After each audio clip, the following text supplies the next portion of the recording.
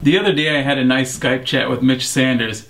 He let me know that he loves the movie Swordfish, and since I also love that movie, I thought I'd make a cool video using the computer system from that movie. This is that computer system. He's known as the marketing deviant. I'm pretty sure I know why. Maybe because of videos like the following. Oh, you filming this shit? Oh. Oh, how embarrassing.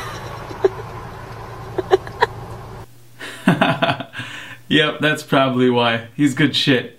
He and his girlfriend Cherie just completed a 30-day challenge where they spent only $100 on food the entire month.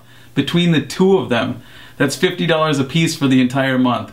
Here's a segment from day one of their challenge. For me, I don't know about you guys, but I spend a shitload of money. And a lot of the time, at the end of the week, I spend a lot of money on just stuff I don't really need, including food, and I eat out a lot. And I realized that on this trip in the US, we had a budget to stick to, and I've never had a budget to stick to before. And it was actually pretty challenging.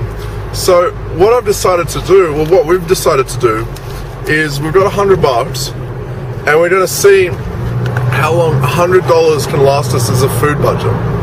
So we just, it's actually $110.75. Yeah, of which we just spent $10.75. We were 15 cents short from our total, and they reluctantly let us just have it. Pretty cool, huh?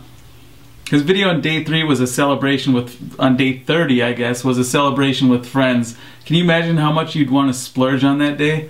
Here's a clip of day 30. It's a Wednesday night, it's the last day of the 30-day challenge.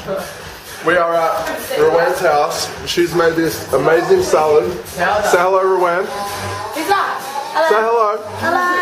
She's our executive guest. Executive chef.